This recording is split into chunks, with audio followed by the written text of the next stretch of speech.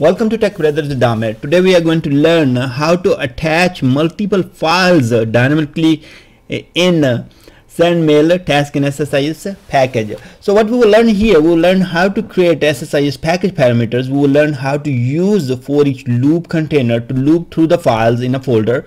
We will learn how to use the variables in a script task in SSIS package. So we need to use that and build the attachment list. So we are attaching some files, right? So we will be building that list in this script task. And then finally we will be using the send mail task in SSIS package to send multiple attachments.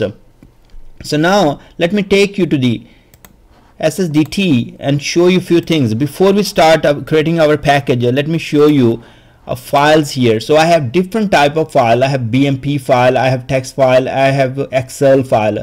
I did create them by purpose because I wanted to show you you can send any type of file by using send mail task. Next part, what we want to do here, we want to come here in SSDT SQL Server Data Tool or bids and create a new SSIS package. So right click here, create new SSIS package, and then rename this one. So I'm going to call this one attachment files. And if you see that our files are sitting in the folder, and if you want to send the email by using a send mail task and attach those files, this is how we need to build something. We have to provide the first file path, then we have to add a pipe sign, and then have to provide the second file path. So each should be separated by the pipe sign. So that's how we will keep adding them, and once we provide this value to the send mail task, these files will be sent as an attachment. So this is pretty easy, right? But we don't have everything in one line saying, okay, this is my first file, this is pipe sign, and second file. We have the files sitting in the folder and their names are right here, right? So we need to get them. Now I'm going to go to the SSDT, and as we have created the package already, I'm going to bring let me create the parameter first, because I love parameters and variables, so we can use them in the configuration. So input folder, you can call it input folder, output folder, source folder, whatever you like it. And now we are going to go ahead and get the path. So now we have the path here, paste it here, all good. Next we are going to go to control flow task and control flow pan and bring a Foreach loop container right here. Let me make it a little big and right in front of you so you can see it. Double click and go to collection. Here for each item enumerator is selected by default, but most of the time you have a file enumerator already selected, but that's fine. We can select for each file enumerator because we are reading the files from the folder. I don't want to read from the C:\\. I want to read from the folder. So I hit the expression and go to directory, and that folder path is saved in my package parameter. So that's where it is. All good. Hit OK.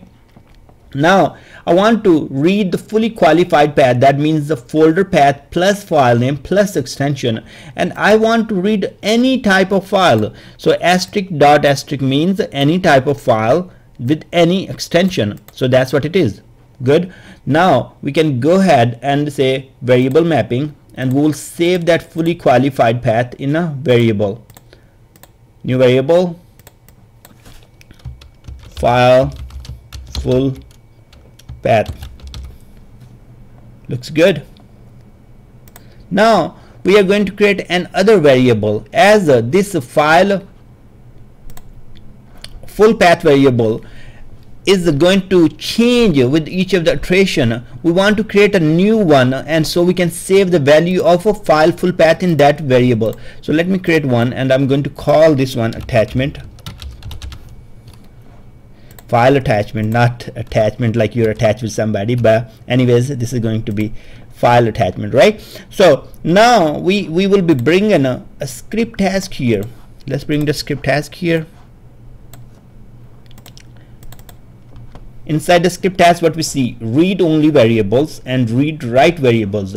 So here we know that we are going to read the value from the file full path variable, and then we are going to save the value in the attachment and finally read at the end. So we will be reading out from the script task. So attachment here, edit script. This is very funny. I was making a video, I totally forgot how to use the variable. Like you use single parentheses, small parentheses with the or square parentheses. Anyways, so this is how we are going to use DTS dot variables, and then we use square parentheses and use double quotes, write user, and then here we are going to say attachment. We want to set the value of attachment, parentheses, square parentheses, close, dot value is equal to what? Is equal to the file full path. That's what we want to read, right? So I'm going to copy this one, paste it here, and then file full path, right? And also, if you remember that we have to, let's see, toString, and then we have to add the pipe sign at the end, right? So think about it. First time we have this attachment variable, and we set the value of this one to some this value, right? So let's say we read first file. Next time when it come, it will override the value. We don't want to override it, we want to concatenate it. So I'm going to use this variable again. So I'm going to copy this one and put it here. So first time it doesn't contain any value.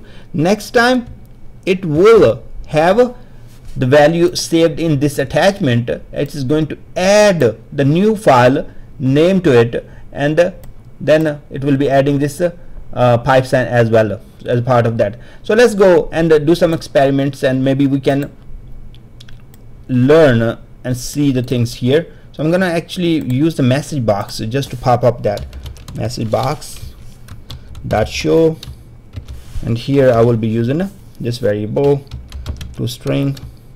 So by using this one, we can see that how the values are going to be concatenated. Fine, we are all good. Save it. Okay, so let's run this one. Now we see the very first time this has the logo.bmp and put the pipe sign after that. Then next time it brings the next file, that is our customer text file, and put the pipe sign at the end. Next we have 3 of them, so that's how it will be keep concatenating. So we are all good. We wanted to have a complete list of the files separated by a pipe sign, so we have that. Now we can use in the send mail task. So now let me close this one. I want to go ahead and create a couple more parameters. Why? Because the email list can change, right? You want to send to email to one person today, and but maybe tomorrow you will say no, I want to send to 2 person, right? So we can say email from, and then email from will be, let me put amirsequelage@gmail.com, and email to, I want to make a list. So you can go ahead and here you will say TechBrothersIT@gmail.com, and then you have semicolon. In the last video, literally I totally forgot I was saying Terminator in the not a movie, but you terminate your code, a line of code with each with this symbol, right? So I was just, it was totally, I was saying Terminator, but it is semicolon, so I got it after that. So now you have amir.nmhu@yahoo.com. You can have as many as you want, but these values can change from the configuration. That's what I was talking about. In production you will be using maybe production support at abc.com, and in UAT maybe saying production support UAT at abc.com. That's where it should come. And then the users can also change in QA, because they will be your testers, right? And in prod you will have real users. Maybe you have production support team, you will have DBS team, so that will be changing. So use the parameters as much as you can use it, or variables if you are using package deployment model, and then use the configuration to change their values. So you don't have to change the value in the package, you will be simply changing by using the configuration in each of the environment. So let's go in the control flow, and finally we are all set. Values concatenated. Next, what we are going to do here, we are going to use send mail task. All right, we have mail. So come here in the SMTP connection, we will be creating a new connection, and here we have to provide the SMTP server. I have a TBS client. That's what our SMTP server name. So there is a video we have created how to create your own SMTP server, and you can use it by using Windows feature, and it's really easy. So go ahead, watch that video. I will try to put in description, and we will use Windows authentication. Hit OK. Next, go to expressions, and then we'll use those parameters and variables. Here I want to use from, we'll say from line, and here I will be using the parameter. So I have parameter. Remember, I created the parameter email from, so I can use that one, and then I can use to line. So if I hit T, it will take me to line. I'm gonna go ahead and use the to email to package parameter. If you are using a project, then project parameter, this will be $project. So doesn't matter you are using variable or parameter, so whatever, at least use something instead of putting the static values. That's really bad idea. Now we have from and to. We can write the subject as hard code value. We can use variables. Let me use a variable, let's say subject line, right? So let me press S, and here is my subject. I'm going to go ahead and build the subject. So I will say package name. So I'm going to use system variable here, and I will say, let me see, we have package name here. So we can say package, and then put the plus sign, and say package completed in, and then you can have, maybe you can have a variable for environment. So by changing on each of environments, you say package completed in UAT, in prod, or whatever, wherever you are running that package. But anyways, I'm gonna say it hard code for now. I say okay, package completed in prod. Cool, looks good, fine. And the last part we will be doing here, we will be using a file attachment, right? So file attachment here, and you remember we will be using the variable. We have built that variable attachment in the script task, so that has all the file names, and those are separated by the pipe sign. Okay, one more thing is left, that's the body, and that's called message source here. So you are going to go ahead and find message source, and here let's build that. So now we will be building by ourselves. I'm going to say hey team, this is cool SSIS package. Let's see if you get multiple files as attachment, and then you hit enter and say thank you, and we say TechBrothers team.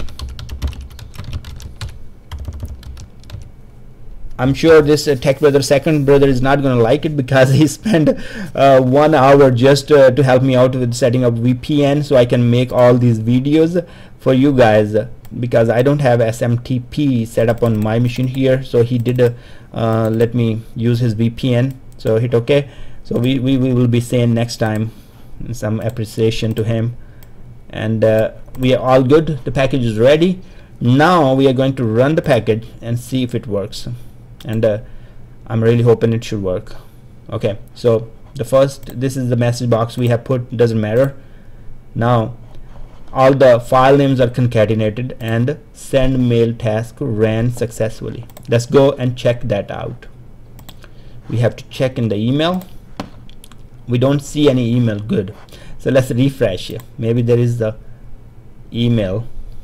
Literally I didn't send this email by myself. This came from the package. So let's hit the package and we see that it's saying okay, so attachment file package completed in prod. So that's the same subject we wrote, and then we said, hi team, this is cool SSIS package, let's see, whatever, and then we said thank you team, and these are the 3 files I attached them. Now this package can be, you can have further implement of this package. You can, once the files are done, they are sent by the email, you might have to go ahead and delete them. So you can use another for each loop here and just go loop through the files and delete them by using file system task. But today we learn how to use the expression, how to use the parameters, how to build a dynamically list of those files and send them. One more thing I want to go ahead and say, this time we see that we were able to send 3 files. So let's go ahead and create a couple more files here. So one ppt, as I was saying, it should work dynamically. So if we create new files, they should be also send. So let's see. So we have 5 documents as of now. I'm going to do one more thing. I'm going to remove that message box, otherwise it will keep disturbing us every time. I always do multiple scenarios, and I do care, or I really want to prove, like, okay, our package is working or not. I don't get lazy on that part. I could have just finished this video, but I want to do it one more time and see if we are putting new files is taken or not. Maybe it is throwing error. So we should run with different scenarios and check the output of our SSIS package. So we make sure we cover every scenario, run the package. This time it should have sent 5 files. Let's go to the email and refresh the email. Long videos, huh? So we have a new email and this has 5 files. Cool. So this is working great. Thanks very much for watching this video, and I will see you next video.